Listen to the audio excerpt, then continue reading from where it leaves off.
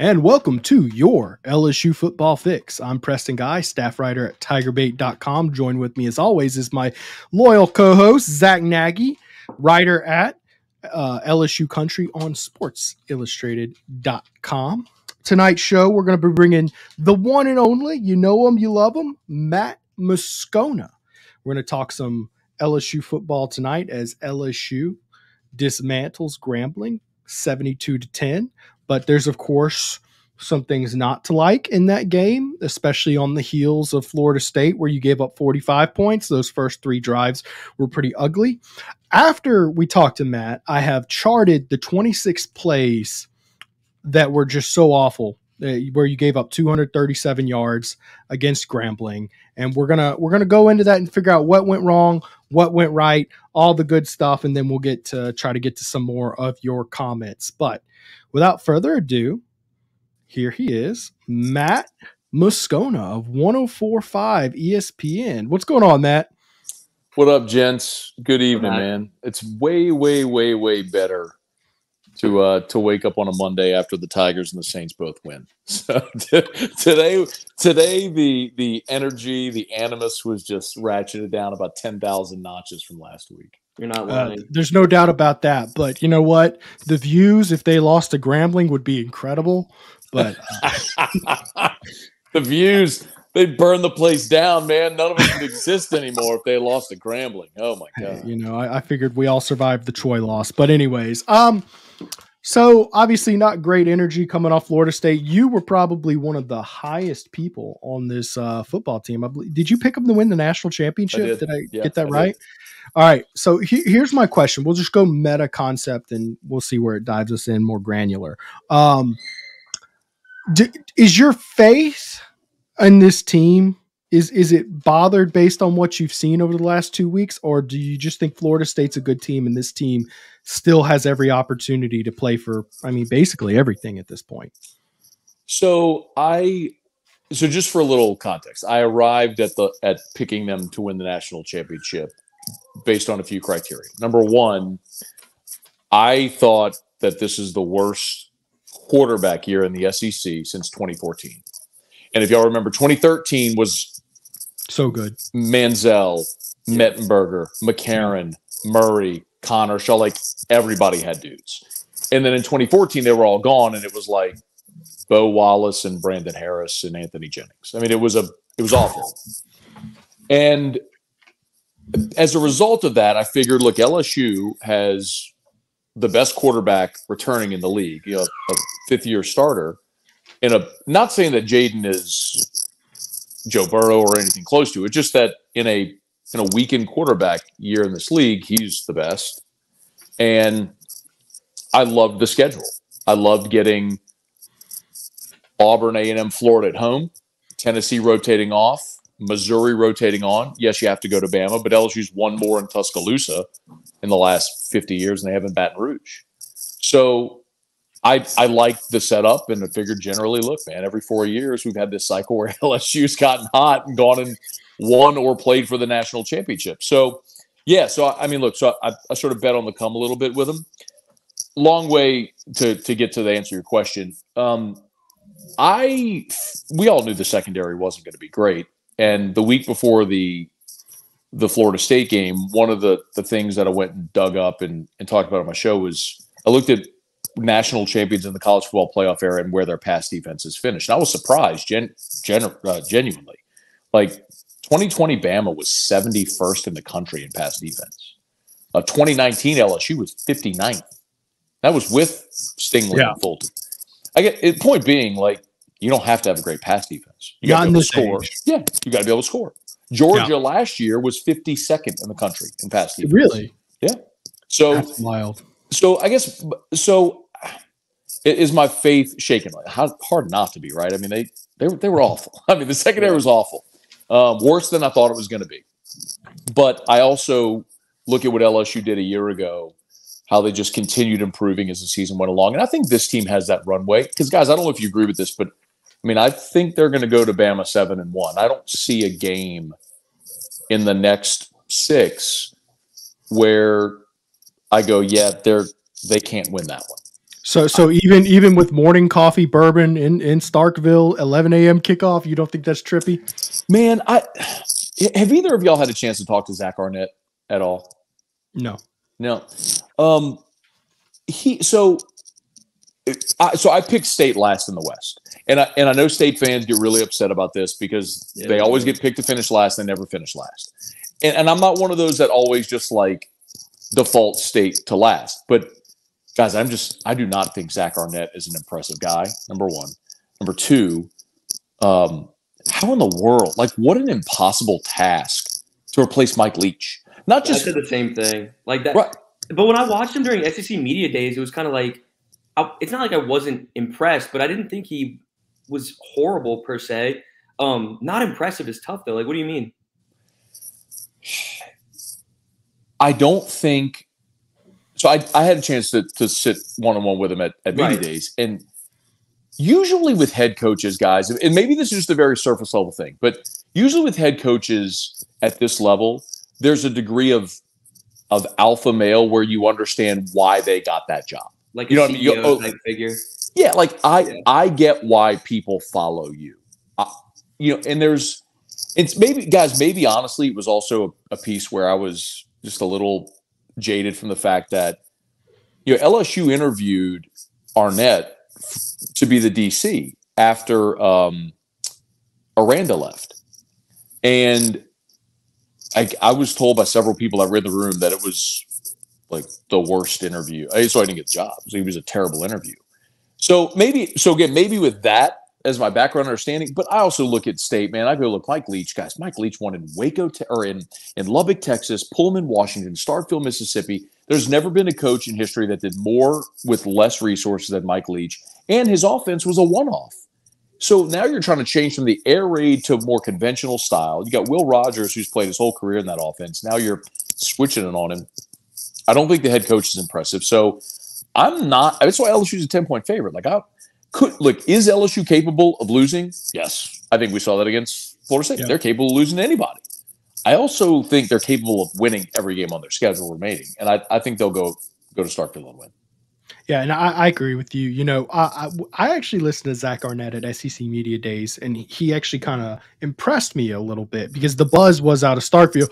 Oh, is Will Rogers going to be able to take a snap from under center? And he's like, he basically did an I think it was Feinbaum. He did it. Maybe it was even yours. And he was like, he's like, guys, it's 2023. We're not doing that much under center. It ain't going to be that different. And my thought was, okay, well, he probably has the playbook from Mike Leach, and he's going to call plays. But then I'm seeing what's actually going down. You have Will Rogers, who's in his 53rd college season, who's thrown for probably close to 1 billion yards, and he's thrown 46 times in 2 games. That's crazy. I mean, he's got 11,000 career passing yards. Like, he's pacing to break Aaron Murray's career passing records. And he may not get there with the way that's unbelievable. That's my other thing. It's just like flipping the script on everything and kind of switching it up on him is kind of interesting to see. But I think LSU goes up there and handles business. I would concur. I would compare it, guys. Like, I don't know if y'all agree with this, but it's almost like when Paul Johnson left Georgia Tech and he had run the option there for 10 years or whatever it was. Like, when you've recruited to a certain thing for a length of time and then you completely do a 180. I think it's reasonable to expect it to take time for that to take. I don't know if y'all remember this, but like in 2003 or 4, Bill Callahan went to Nebraska. Like, Nebraska for 100 years was always like triple option. I mean, that's what they did. And then Bill Callahan came in from the Raiders and was like, we're going to spread it out and throw it. We're going to modernize this thing. And man, they have not recovered since. Yeah. Like, they just have never recovered. So I think whenever there's a dramatic sea change and change in what you're doing schematically, there's just there's going to be a natural period, lag period where it's going to take to build that up. I don't know. I'm maybe State surprises me. I am just not a believer in Zach Arnett or this team this year. Me neither. And I'm not a big believer of their talent level either. Go look at the recruiting rankings. You can see, they're toward the bottom of the pack in the SEC. Yes, they brought back 20 starters, and that always one of my buddies has a radio show in Tuscaloosa. He brings me on, and they always ask me. I'm like, all right, it seems like every year Mississippi State brings back 20 starters, and they always end up going 7-5 or whatever. I'm just never too impressed. I do think LSU gets off to a slow start, though. We know how these 11 a.m. kickoffs go, man. And it's something genetically wired in these Louisiana boys. They don't wake up at 11 a.m. on Saturdays. That's just not how it works. But I think LSU takes care of business. I think Vegas got it right, 10 points. All right, that sounds fair. I would like to see a relatively stress-free day. I'm with you on the 11 a.m. start. Brian Kelly actually talked a lot about that today. Like, even unprompted, he brought up the 11 a.m. several times. So then I actually asked him if he was planning on doing anything different. Because remember, last year we saw LSU play 2 11 a.m. games. Yeah. Both were forgettable. Tennessee and Arkansas. Now, you managed to squeak out the win against Arkansas, but Tennessee was a disaster, and you might not have beaten Arkansas without Harold Perkins. But he said, look, I mean, they're going to do a team meal at 7 o'clock or 7:20. They got an hour-long bus ride. You got to get the mojo working early to be ready to roll when they tee it up and kick it off. But the one benefit, guys, of the 11 a.m. kickoff is it means we're done with post-game early. So, I can go have a date night with my wife. The rest of your Saturday. Go to dinner. Yeah. Maybe watch a football game. Yeah, it's always a negotiation for one of those games. Like, do you take out the wife, or do you get to watch more football that you usually wouldn't? Yeah. One of the frustrating parts about getting into this industry professionally, covering the team, is I don't get to watch other teams nearly as much as I used to because you just flip the channel or whatever. No, you have to be into it, man. You're writing a story. You're looking at live stats. Hey, Drew, what's up, buddy? His name is Preston. Say hi, Preston. Hi, Preston. And he's Zack. Can you say hi, Zack? What's up, little man? Oh, okay.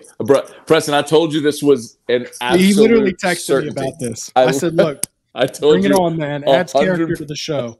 I said 100% my kid is going to walk in here and interrupt. I love it. Sometimes my wife baby bombs me in the middle of a show, and I'm just like, all right, I got to That's what it is, man. Guys. We're rolling with it. But as long as Drew's rolling with the Tigers, he can roll on this show all he wants. Can you say go Tigers? Go Tigers. Good job. All right, go see mommy. All right, go see mommy. Love it. Good job, man. Right. I told you, dude, there was a 100% certainty that was happening. Hey, man, kids are great. Gotta love them. Yeah. So LSU's got a number of issues that it's facing as a team, right? And what I'm trying to go is figure out, are these correctable issues? Are they are they X's and O's or Jimmy's and Joe's? Because you can fix some X's and O's. Jimmy's and Joe's are kind of tough to find. I mean, and then if it's the players making a problem, can you coach it out of them? Fortunately, a lot of problems I'm finding are coachable. Like, okay, Harold Perkins maybe missing on a coverage. Like, okay, I think he's got the talent to learn to cover that ball a little bit better. Just broadly, what is the biggest issue you've seen with this team? And do you have faith that they're going to straighten it out? Well, I think it's the same for all of us, right? I mean, it's got to be the secondary. It was the biggest question going into the season. Yeah. And it's shown through 2 games, all those concerns were validated. I mean, all right, guys, usually when and it was different with Les and with Ed, they didn't allow us as much access as Brian has, which is great. I'm super grateful for it. But even the little bit that we got to see before, you could always tell the defense was ahead of the offense in camp. And it makes sense, right? Line up, see ball, hit ball, the offense's timing and rhythm and all that sort of stuff. It was stunning how much early in this camp the offense was dusting this defense. But I feel like that has to do a lot with just all the returning talent on offense too. Yes, it is such a fresh-faced defense, and you got to gain continuity at some point. But to add on to what you were saying, it was mind-boggling just watching that offense tear up the defense just day in and day out. I mean, Zack, it was every day. It was every drill. It started with that first day in one-on-ones, and just on that first day, just everybody was just defeated, just thinking that secondary's in trouble. I'm going to give the defense in fall camp this. When they finally went 11-11 and you saw that defensive line go, that offense came back down to earth. They were good. I mean, we saw Caleb Jackson just went hog wild. Yeah. But, I mean, Jaden Daniels was 6 for 11 for 59 yards. That's the thing is, like, when you start to put pressure on the quarterback, like, obviously it's going to make, like, cornerback and wide receiver drills more difficult because 7-on-7 you can only do so much. Like, no pass rush, no nothing, which was kind of the reason why the cornerbacks got so exploited. But I mean, yeah, it was just ugly from the jump in fall camp. And Matt, to what you were saying, it was all validated these first 2 weeks for sure. Yeah, so I think the question, can they fix it?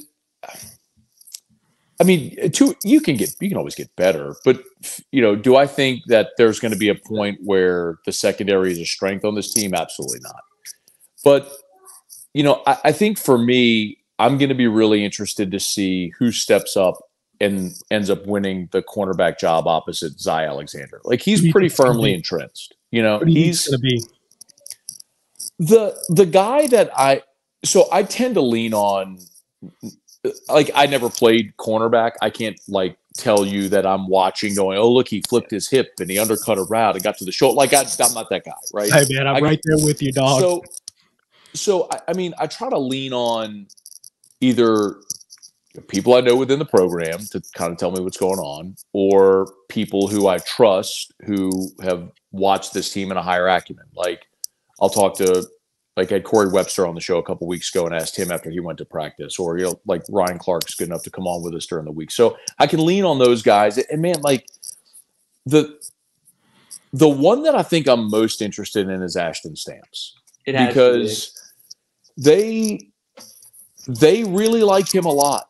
Oh yeah. And typically if the coaches are telling you that they like a player, it's because they see something that maybe we don't. And I think, to all of our faults, sometimes we get caught up in star ratings and star rankings, and you just assume. I know it's the big thing with Denver Harris, and he's a great athlete, but the thing that I was told all along with Denver Harris is, and Brian Kelly said it today point blank, he said he plays press man. He's press man. You get off the bus, he's press man. That's something I was told back in spring, is this is a guy whose whole life has been more athletic than everybody, so he's been able just to play man coverage. Well, at this level, you got to play zone concepts and a lot of different things that he's got to learn. So, if that learning curve, gets accelerated, then great. But that would be awesome. But I think the guy who they feel like is ready to be on the field is Stamps. So, I mean, guys, we've already seen, and they started Sage Ryan against Florida State. They quickly put Chestnut in.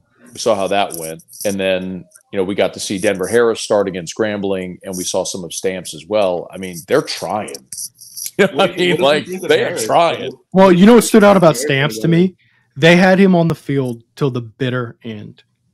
I mean, you were mostly down to your threes and guys who hadn't really played much at all.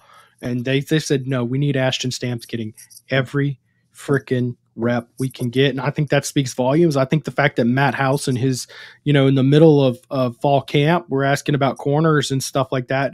One of the first names he's bringing up is Ashton Stamps, how highly he's talking of him. So I think it is a matter of time before Ashton Stamps emerges. I think Denver Harris is another guy who's coming on. He the touchdown he gave up, that's something we'll talk more in depth, but he had great coverage on that. He just couldn't find the ball. And that's been a problem with the DBs this year, is just not finding the ball. They're there on coverage to just, for some reason, they can't get it. And I don't know enough about DB to understand what goes into that. The 6'4" kid in red week one had something to do with that too. When Keon Coleman was high point balls over Chestnut and Major Burns. Special, man. Yeah, what a freak. He's really good. What a freak, man. You love seeing the Louisiana receivers go elsewhere and carve you up, Devontae Smith and plenty of others. But, I guess LSU gets its fair share of receivers in state. I'll say this about the defensive backfield. The one thing that disappointed me is seeing your senior safeties, who are supposed to be the strength of your team, not making tackles. What's his name? Major Burns. Okay, he's had a pretty rough season so far. We saw him get burned in Florida State again. 6'4" freak, you understand why it happened. But in the first 3 drives against Grambling, he had 4 missed tackles on 3 drives.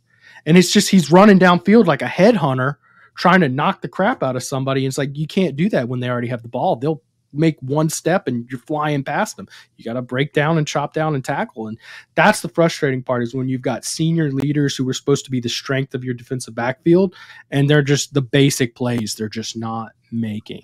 So I do hope that that's an addressable issue. That's where my hope comes from. Is it doesn't take long to get a guy learn how to come down, chop your feet, and wrap up and tackle. I mean, I think Greg Brooks has been good. He's their best defensive back. He's undersized, but he's their best guy back there.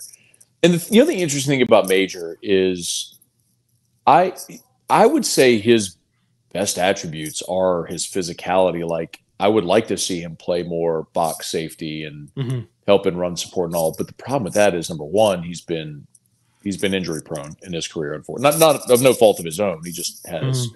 And he is a liability on the back end in coverage. But you realize how valuable someone like Jay Ward was last year, who could play boundary corner, who could play nickel, who could go play in the deep safety. Like, he was such a versatile piece for that defense. And we probably just didn't talk enough about Jay Ward, how really good of a football player he was.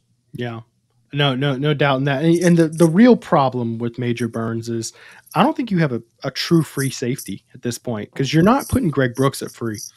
He's going to be your strong. Yeah. And if it's not Major Burns back there, who do you put? Andre Sam? Well, they've got Andre Sam running all over the field right now. So I don't know that you have a true free safety that you trust at this point. And that's like, when you illustrate what is at its crux the problem that Brian Kelly needs to address. We're talking about your best cornerback is a transfer from Southeastern. The safety, we're asking if he's the solution, as a transfer from Marshall. Deuce Chestnut's from Syracuse. I mean, and it's not to necessarily diminish those places, but generally, like, I mean, this is LSU, man. It's DBU. It's a place that's been a breeding ground for freak shows for 2 decades. And the fact that you're relying, and I understand why it happened. I mean, Ogeron got fired, Ricks and McLaughlin transferred out, and you were behind the 8 ball. You had to go recruit portal heavy last year. I get it, and it's going to take time to build it back up. But man, I don't know that answer right now is on the roster. I'm interested in Javian Toviano. I'm surprised we haven't seen him more, because in spring they loved him in spring. And somewhere there was a disconnect where they just haven't found the most comfortable spot for him that makes sense to warrant getting him on the field. I'd love to see him at free, because, I mean, he's got that history of playing corner. And so, he's got the cover skills. He's got long arms. I'd love to see him work at free, but he's probably – he's buried, right? We haven't heard his name mentioned. Haven't seen him really even running much with the 2s. He's been mostly a 3s guy at this point. So that is frustrating. Brian Kelly said redshirting him is on the table. Like, they're not going to play him unless if they feel like he's ready, and they'll take a redshirt. I mean, I remember when he committed, the recruiting guys, all our buzz was he might be your starting corner next year, or maybe a starting safety. We'll see. And that just has not panned out at all. Man, you kind of answered my question. Like, do you not think it's a talent? You think it's a talent issue or a depth issue when it comes to the secondary? Because, like, obviously we're sitting here talking about like a Marshall transfer and Southeastern transfer and stuff. Do you think it's a talent issue where you need to go back into the portal again next year and try to add more experienced talent, or do you think this 2024 class kind of has that talent coming into where they can make an immediate impact? So I think that's a good question, and I'm more interested. So I understand like why they did what they had to do, right? Like, you had to get guys that at least played college football, so you weren't just running out a bunch of freshmen. So I get it. But the interesting thing, the difference this year from last year, is all the corners you recruited last year were going to be one and done. Like Jark Bernard Condor, Shanu Mackay Gardner, Colby Richardson, all those guys were one and done. Like Joe Fouché, he was a safety, but still. But all the guys this year, Zai has another year. Chestnut has 2 more years. Right. J.K. Johnson from Ohio State, who, I mean, maybe that's an X factor too. Like, I was going to bring him up. I wanted to see what you would say about that too. Now, I haven't seen him, right? So, like, he got hurt like the first or second day of camp. So, top 50 recruit, like they're really high on him, like long term wise. J.K. Johnson, you're talking about? Yes. I missed her. I was checking the time, making sure we're pacing right. I was no, you're good. So, but if J.K. Johnson gets healthy, like, that could be an answer. But he's back next year. Denver Harris is, just a sophomore. So all these guys, all these transfers are all back again next year, or they can be. They have the eligibility to be. Right. And then now you've had 2 recruiting classes behind them. So you've still got LaTerrence Welch. You got the guys you signed this past year, and then like Toviano and Jeremiah Hughes, Stamps, and then the guys that you're going to sign. So you have your veteran core at the top line, and that's basically given you a buffer to let these young guys get bigger and better and develop and more talented. And hopefully next year, some of those young guys are ready to go win jobs. And if not, then your veterans have beaten them out, and that's a really good thing too. But that's just one of those things that's going to take time, unless if you were able to go to the portal and get Fentrell Cypress from Virginia. Exactly. But he went to Florida State. So I'm not super pessimistic long term. I just don't know where the answer is right now, unless if Denver Harris can accelerate his growth, unless if J.K. Johnson comes back healthy. Like, I just don't know where the answer is on this roster right now. I agree with that. And I mean, I'd love to see somebody like Ashton Stamps enter the fold and kind of, make that next step. But I mean, do you think it's the type of thing where it's going to take a lot more time for him to develop, or do you just throw him into the fire and say, do what you do and try to grow as quickly as you can? At some point, you have to do it. At some point, you have to look and go, could it be any worse? I'm on the exact same page as you, to be honest. Like the one, like the nearest example I've brought up a couple times in the 2017 opener. That was the BYU game that was supposed to be in Houston, got moved to New Orleans. Right before that game is when we found out about Christian Fulton's suspension. Right. So Fulton was out, and then somebody else got hurt. I'm blanking on who it was. But Greedy Williams, who had redshirted in 16, like wasn't even good enough to get on the field. Like, he redshirted, which nobody was redshirting then under less. Like, everybody was playing. Greedy had to go start the opener against BYU, got a pick like the first 3 weeks of the season, never gave up his job, had an All-American year. So sometimes there are dudes that are just gamers. Like, they don't practice as well, but the lights come on and they play big. Yeah. And maybe Stamps is that. Maybe someone on this roster will step up and be that guy. But again, it's just, at this point, I would just be guessing. I feel like they're not even really giving Welch a chance. Like, I haven't seen too much from him. And, you were at the spring game, I'm pretty sure, with us, huh? Maybe. And he kind of shined during that spring game. I was not at the spring game. I know, I said it maybe. But, he broke out. Thank you for the cover, but no. he balled out during the spring game, and everybody was really impressed. When you were looking at people who kind of like stole the show in that regard, it was really him. Like, Caleb Jackson took over in the fall camp scrimmage, and, LaTerrence Welch took over in that spring game scrimmage. And, after that, like, I mean, it seemed like he almost fell off a cliff once these other guys got healthy, because Deuce was injured during spring. He didn't play, so he entered the fold come fall camp. And, I just kind of was waiting to see if maybe they'd give LaTerrence Welch, a piece of the pie in that secondary, and they just haven't given him a chance at all. So I don't know, but I don't know. I don't think it's a depth issue. I certainly think it's a talent issue moving forward, but you got to find answers fast. And if it means throwing Ashton Stamps into the fire, then you might just have to do that. You know what I like about that situation is they do have depth in the defensive backfield. There's a lot of guys who have the ability to come on and be that guy. And it's one of those things, you play the odds, okay, you're starting quarterback, you got a 70% chance he's good enough, okay, you blew, the next guy's got a 40%, and then so on and so forth. Eventually one of them's going to hit if you have enough guys. I pump depth a lot more than a lot of guys do because of that, because I just know sometimes you got it. Major Burns looked like coming into the season he was going to be one of your best DBs, and thus far he's struggling. So if you have 3 guys behind him who also have a chance to be good players, you're going to get a good player eventually if you mix around. The best news for LSU to me is, you know what the best solution to fix this defensive backfield is? Let Jalen Milroe roll out there and throw against you. I was going to say the rest of the quarterbacks in the league stink. Yeah, that's the good news for this defense. So they really don't have to be this just staunch unit. Just bend, don't break. Be good enough. Don't blow anything wide open, because the SEC, especially the West, is as winnable as it's ever been. I mean, I'm talking since 2007. I think so. completely agree. And it was, again, one of the reasons I was bullish on this team. I'm trying to think if what in the West surprises me the most. Is for y'all, like, is anything y'all have seen to this point like stood out the most? I mean, is it the Bama loss to Texas? Is it A&M continuing to not live up to expectations? Like, what in the West has surprised you so far? It has to be an A&M. I mean, I feel like at some point you have to take that next step. The recruiting class was so damn good. I mean, you have to figure at some point they're going to hit their stride. Not with an $80 million buyout. Like, yeah, like you're not going to get anything, though. See, here I disagrey, guys. Like, I think if they go 8-4, you think they do it? Borderline 7-5, he's gone. Whenever they hired Jimbo, and they gave him sort of infamously 10-year 75, right? And the whole world melted. How could you pay him all this money?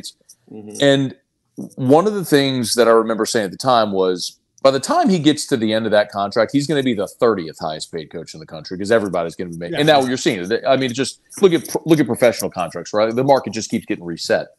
But the other thing too was, I had a buddy who was doing some work at Texas A&M and was in a meeting with the chancellor there.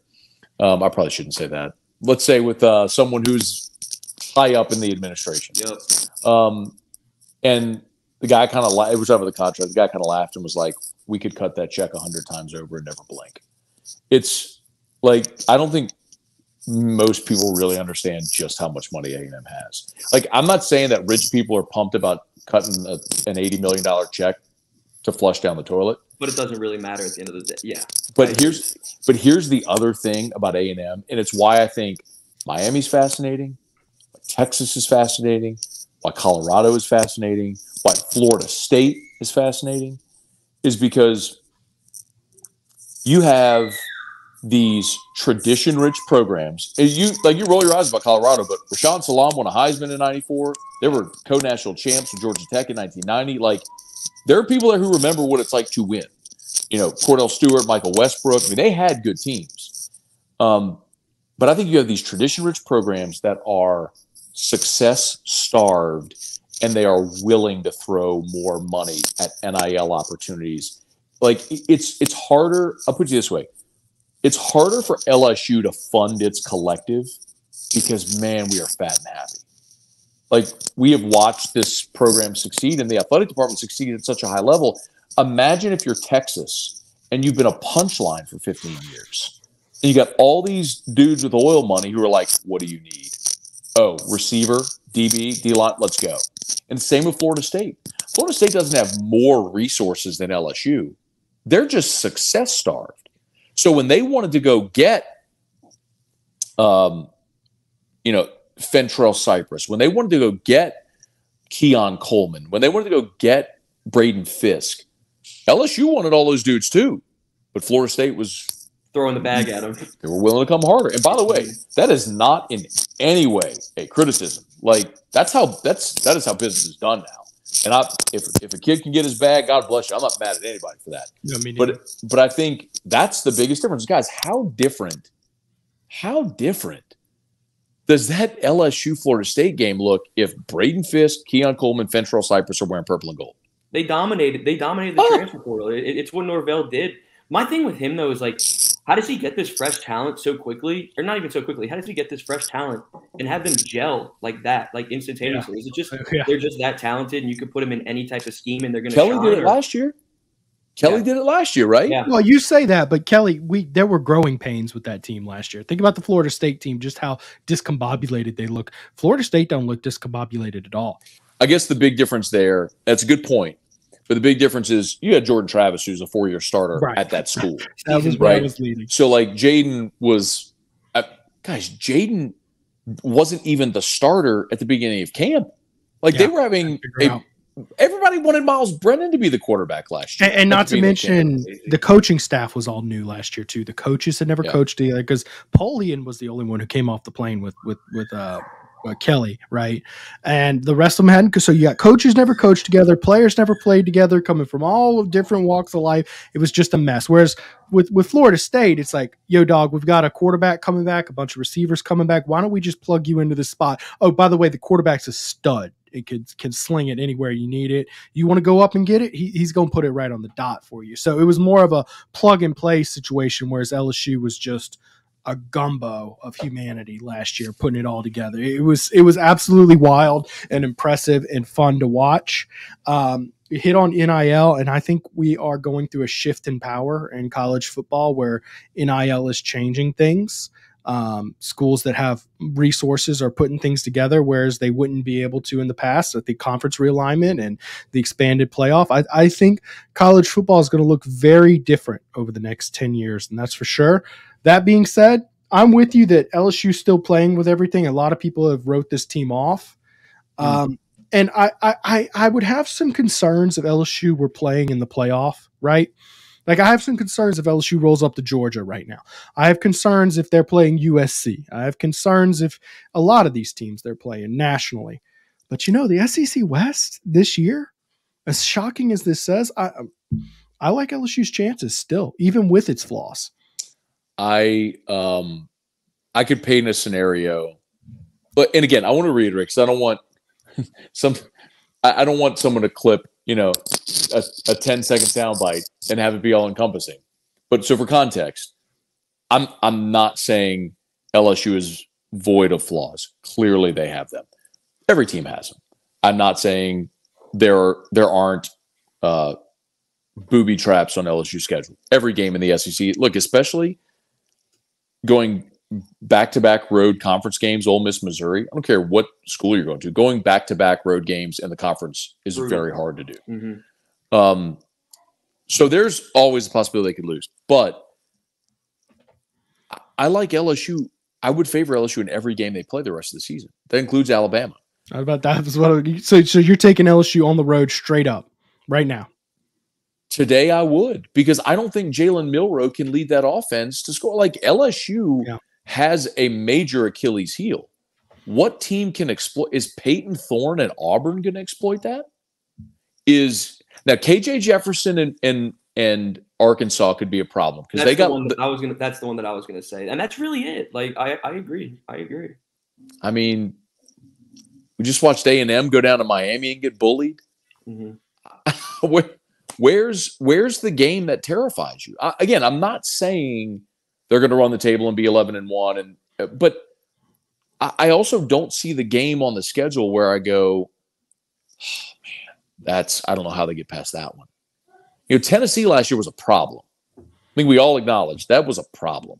Hooker was that dude. Hendon Hooker was awesome.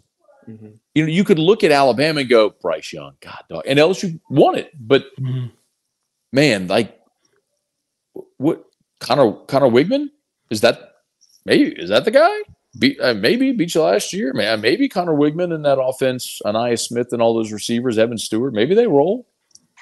I don't know. Maybe not. Like I said, 10-2, 11-1 is very realistic. Still on the table. Not saying it will for sure happen because we all agree LSU has its flaws, but there's a lot they're still playing for. This team's got some good stuff going on. Matt, I really appreciate you stopping in and taking some time to do the show tonight, man. It was great talking with you. Appreciate you as always. Why don't you tell the people where one of the many places they could go check you out and keep up with your work?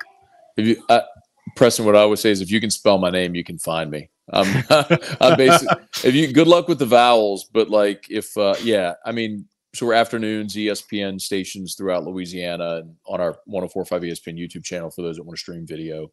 And then you could find me on literally any social platform. I'm at Matt Moscona on every social media platform. There you go. Heard it from him yourself. Thank you for coming on, Matt. Have a great night. Appreciate it, pleasure, guys. Thanks for the invite. Thank you. That was Matt Moscona of 104.5 ESPN. I got to get to a couple ads real quick. I appreciate everybody for joining us tonight, but don't go anywhere, because if you're like me, sometimes when you're watching the defense, you have a little bit of trouble pinpointing exactly what was the issue, because there's so many players involved in a broken play. If a guy runs 34 yards, that takes like 4 or 5 guys. I charted the first 3 drives against Georgia. I'm sorry, Bill, I was about to say Georgia Southern, against Grambling.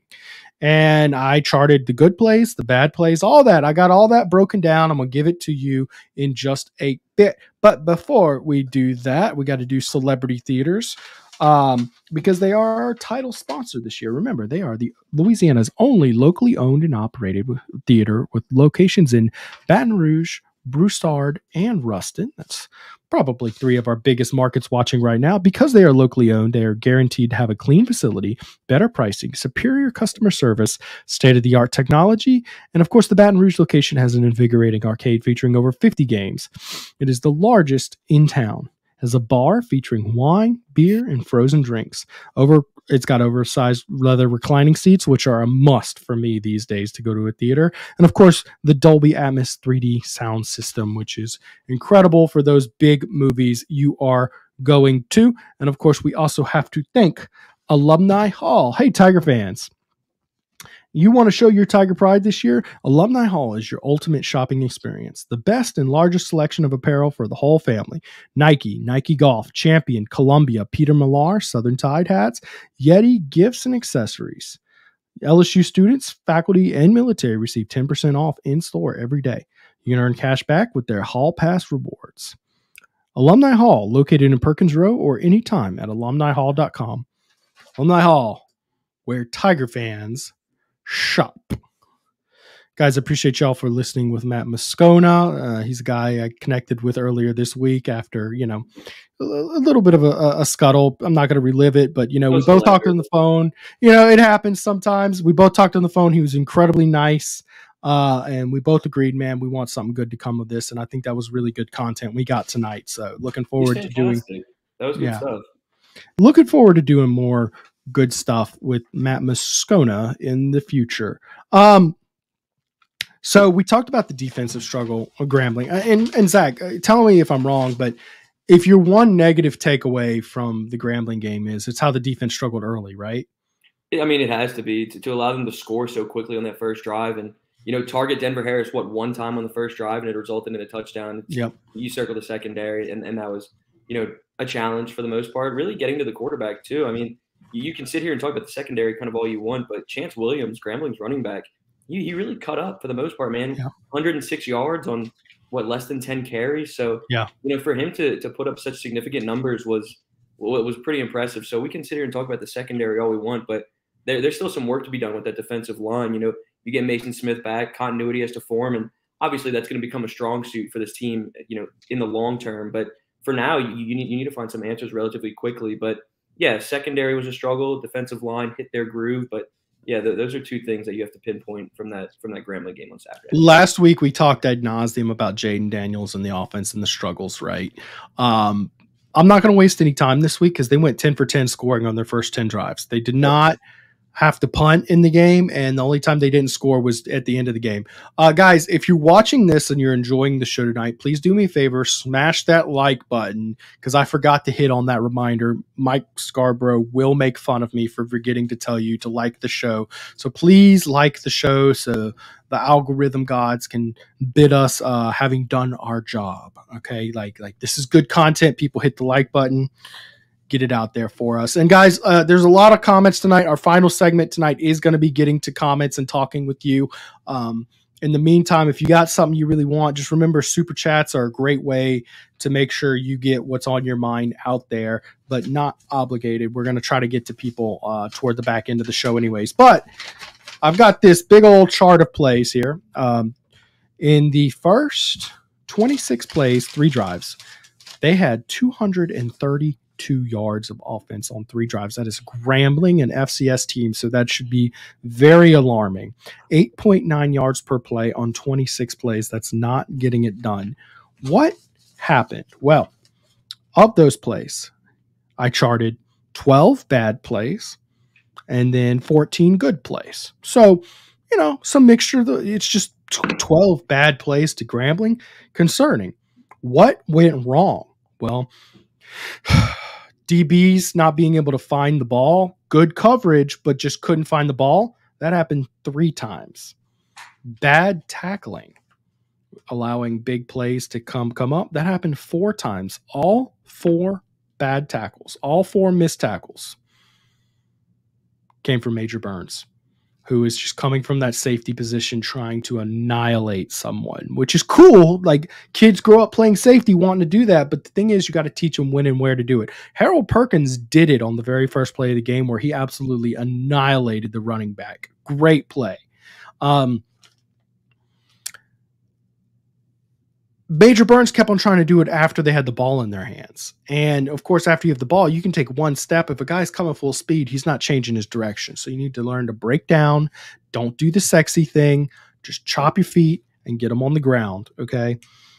Scheme was so Matt House played corners and DBs really off the ball a bunch, 10 yards off, right? And whether it's good or bad to do that, I'm not commenting on because I don't have the defensive plays. I'm just trying my best. And I'm not in his head and explaining it. And Matt House is way smarter than me. But I will tell you that because the corners or DBs were playing 10 plus yards off the ball, they did take advantage of that on a few throws and were able to get first downs. That happened 3 times. They exploited the zone for the they did. In a super big way on that. It was a soft zone. Yeah, that was what absolutely just destroyed. By the way, early. Defensive line pass rush was as good as you could expect. Every single pass I charted less than 2 seconds. Mm-hmm. They knew what they were. They knew their offensive line couldn't block them. Now, defensive line, I don't think is a talent issue. They had some issues. It's a discipline issue. And getting reps under their belt too, with Smith back and stuff. In-game reps is going to be key for them. But yeah, I completely agree with you. And Mekhi Wingo made some mistakes too, where he ran too far up. It's very tempting as a defensive lineman to just run upfield and smack the quarterback. The reality is, if you get a soft block or unblocked, you need to square your shoulders to the line of scrimmage, push in, and be ready for them to come to you, because the odds are they're hoping you take yourself out of the play, and then they give themselves numbers downfield for a big play, right? So you got to play discipline. I attribute that straight up to Jimmy Lindsey missing time. Jack Janik shuffling in. I'm not blaming Jack Janik, it's John Janik. I'm sorry. I'm not blaming him, but it is tough to come in as an interim and, take players who are coming off an injury and get reacclimated into a new position. It's not ideal. I definitely think that is part of the problem here. So defensive line pressure on pass plays was great. It was their discipline on running plays which really, really hurt. As far as individual grades, Savion Jones was a guy a lot of people were asking if he was disappointing. No, I mean, and bear in mind, guys, plays where it doesn't go to him or he's just indifferent. I'm not charting. 3 times he showed up. He had a great play, 2 good plays. Harold Perkins, great play on the first play of the game. Then he had 3 bad plays on those first drive, and 1, 2, 3, 4. So 5 good or great plays, 3 bad plays on Perkins. Zy Alexander had a few plays where he was bad. He was bad on 3 plays and good or great on 3 as well. Greg Penn had a pretty good first 3 drives with 1 bad play he had, and the rest were good. 3 good or great plays. Mason Smith, 2 good, 2 bad. 1 play where he absolutely blows it up in the backfield and forces the running back outside. And then we talked about his discipline on running. Omar Speights was really bad, guys, in the first 3 drives. And I hate to see this, but first off, he's not getting off his blocks, right? He should be taking advantage and reading the situation and blowing up a block. Instead, these guys are making it to the second level. And part of that's on the aforementioned Mason Smith issues. But second off, he's not able, the guys are running past him. He's not injured. I don't know if something was wrong maybe before the game or he looks slow during the game. But, he come the second half, he was in street clothes. And then Kelly listed him as probable today. So I don't know if maybe he was shaken up or something. But he looked a step slow on Saturday for sure. Andre Sam had 2 times he showed up on the first few drives, 2 bad plays. 1 was really bad where he stepped up on a counter tray and was in position to make the tackle, but the running back makes 1 little cut, boom, he's outside off to the races, and it's like a 34-yard gain. I want to give credit to Chance Williams though too, man. He did his he looked great. He did his thing, but this is an FCS team, and you're expected to not let them, even with playing over the fire under them. You're expected to take care of the Major Burns, 4 bad plays. I already talked to him. 4 bad tackles. Major Burns, make a tackle. Last week it was his coverage getting beat over the top. Last night it was bad tackles. Wingo, Mekhi Wingo, who's been the unheralded hero of this defense, and a lot of people have been singing his praise this year. 2 good plays, 1 great play, 2 bad plays. He did make mistakes where he went too far upfield, and they made big runs off of it. Denver Harris, of course, had 2 bad plays in coverage, and then he had 1 good play where he should have had an interception. He got 2 hands on the ball. Mm-hmm. Could have shut the drive out with no points. Instead, he drops it, and it was actually a weird jump ball situation where Andre Sam got his hands on it, and then eventually the Grambling player catches it out of bounds. But at the same time, it's a PBU, good play on his part, and then he got beat in the end zone. The play he got beat in the end zone is just didn't turn his head. It's encouraging to me because he was in tight coverage. Yeah, and it was a bad throw by the quarter. It's very arguable that Denver Harris with some time and discipline could have had 2 interceptions on those first 2 drives because he was in position to make them both times. Braden Swinson did not have a good half. Twice he got shut down on the backside on a run. Like they ran it counter to one side and then they came back and he was crashed inside and they just ran outside of him. He did not do good with outside contain. So that is my overall breakdown. I, of course, have every play where I have notes on it. So if y'all want to ask about a specific play, go for it. But I feel like that's kind of the deal. So going through these plays, Zach, the DBs are probably going to be what the DBs are. There's probably going to be some growing pains. What outside of them is most concerning, and do you see it getting fixed out? Defensively, like I was saying a minute ago, it's just getting some in-game reps under your belt with Mason Smith back in the fold. You know, it wasn't that impressive of a showing for them, really. We can sit back here and kind of say, you know, the getting to the quarterback was great. The quarterback got their passes off within 2 seconds. All that is fantastic on paper. But all in all, allowing that group to, you know, like we said, cut up on those first couple of drives is something that just should have never happened. LSU should have been shot out of a cannon, and just with Mason Smith back, there should have been no offensive production from that unit whatsoever. So to me, sure, the secondary is going to be a problem, but I really need to see this defensive line group get into a groove very soon, you know, because you're looking at a Mississippi State unit who's running the ball pretty effectively right now to a degree. So you just need Mason Smith to get back in shape again, and it's going to take some time. Gel with Mekhi Wingo, have Savion Jones do his thing as well, and then Ovie Oghoufo on the other side. You need these front 4 guys to handle business, and I really think they can because Mason Smith, he just hasn't played. Talent is there. The talent is. He just hasn't played in a year. So talent. They're playing around their defensive line. Yeah, and he hasn't played since September 4th, 2022. So just get a game under your belt. He had 35 plus snaps under his belt. So let this defensive line gel, and I think that's going to be a strong suit for you. And it's in turn going to take some pressure off that secondary come SEC play. All right, guys, last sponsorship of the night spot. We got to get to Celebrity Theaters here. Of course, they have their weekly promotions there. Make sure to go check them out in their Baton Rouge, Ruston, and Broussard locations. Monday night is Senior Savings Day, where you save $5 for all patrons over the age of 55. Tuesday, Bargain Tuesday, discounted movie tickets and concessions for all. Wednesday, College Night, admission for college students is $5 after 5 p.m. And, of course, the Baton Rouge location has half-off arcades all day. Thursday in the Baton Rouge location is Thirsty Thursday, which is your discounted alcoholic beverage, your discounted bar items, which, again, living in the future, guys. Remember, all Celebrity Theater locations house 8 to 10 auditoriums. So whether you're interested in hosting a birthday party, private movie screenings, corporate meeting, or an arcade party, we have all the perfect facilities to fit your needs. Celebrity Theaters is proud to offer birthday packages for all children of all ages.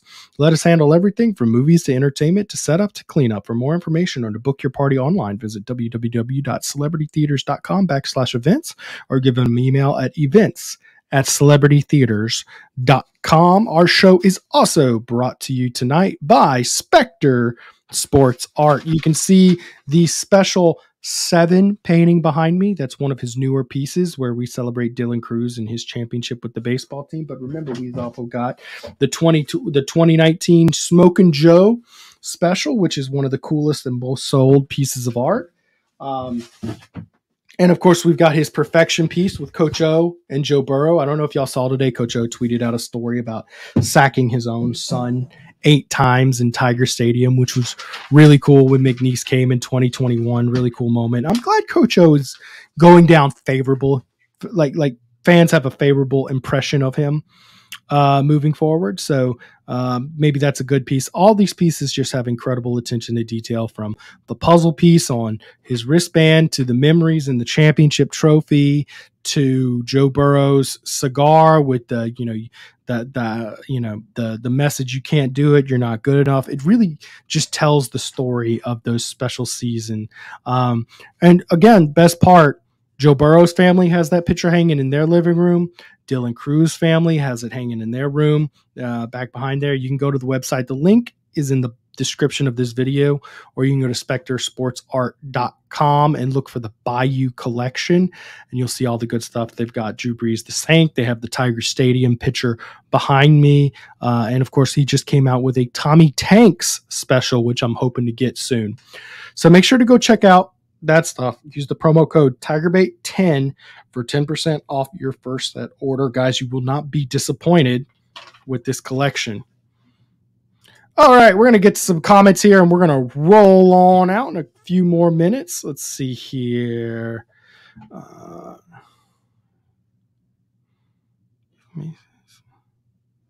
If Mason Smith needs to get ready, what makes people think he was going to make a difference against FSU? Well, he was still a very talented player, and yeah, he's rusty, but he's still freaking nature, right? I mean, having him in your lineup helps, right, Zach? Yeah, without a doubt. And I mean, it also takes pressure off Mekhi Wingo, because Mekhi was really thrown into a fire there of having to do absolutely everything for that defensive line. And sure, he came through, and his numbers were incredible. And you can take PFF, their analysis with a grain of salt, but his numbers were exceptional. He was a top-graded defender, but you put somebody like Mason Smith next to him as well, and that's a dynamic duo. And it also gives him a major contest under his belt. So, Grambling is kind of a tune-up game, but Florida State that's the one where he would get absolutely back into a rhythm. So, yeah, it would have taken time for him to get effective, but having somebody of his presence on the field is massive. So, which, if you listen to my breakdown, by the way, the pass rush on every play was great. There were some plays where Mason Smith was just unblockable. It's just they got the ball out in a second. You can't get from line of scrimmage to quarterback in 1 second. Also, he had 2 good plays and 2 bad plays. The reason why we're saying the fact that he's rusty and he's still playing that as well as he did is impressive. He's oozing talent. We just need to get a little bit of better discipline going, and I think he will make this team go. And look, Dane Bergeron, great, best comment of the night. We need more big cat grills. This team needs to get tough. Are you saying we need dudes ready to throw hands? I was about to say, you just said we just did this. Like, you literally put out how there's just no fight, no dog. You're saying that. You said that last week. Are you saying we need someone with that dog in them? Because you're damn right we do, especially offensive line and defensively. Now, Harold Perkins showed a little bit of that swagger, that nastiness in his jack outside linebacker. But tackling they got to work on tackling big time. I know this is the day and age of keeping your players healthy and whatnot, but you got to work on tackling. I mean, your defense cannot operate if you cannot put a guy on the ground. Mac Daddy, what's the deal with Daniels and Neighbors? Zach, are you aware of a deal with them? I can't think of a deal at all besides, Brian Thomas kind of being the go-to guy for these first 2 weeks. I mean, BT's really been exceptional for the first 2 weeks so far, and I was kind of talking to Matt Bruni about that the other day. But, there's no disconnect between Daniels and Neighbors. I think people are just honing in on him and, double teaming him, putting big time coverage on him, and it's freeing up Brian Thomas. But come SEC play, you're going to see Malik Neighbors hit his stride. They doing Perkins wrong. Let that man. I'm gonna say this. He was more all over the field than I thought. Of the graded players, that I had, he had the most plays, and by the way, most positive plays too, but he did have 3 bad plays. One was a coverage play where he couldn't find the ball. But great play on the very beginning. Good, great, and another good. Okay. and this is only on the 3 drives where they struggled. I mean, he was the bright spot of that defense. They are trying to get him after the quarterback more. He didn't get any sacks because I understand Grambling's coached by a former NFL head coach, Hugh Jackson. Now, he was 3-36 with the Browns, but that's not the typical pedigree of a FCS coach. Is a guy who was an NFL head coach. He knew he had to get the ball out quickly. They didn't have a single pass that took more than 2 seconds. That was by design. Yeah, I mean, I think I think that they're doing that. I think in situations where the team will have to pass and Herb Perkins has to play, I think he will go back to more of what we were seeing last year. I also like that they're not just giving up on him playing a true linebacker and just making him a pass rushing pony. I'm glad that they are using him in coverage and run stopping.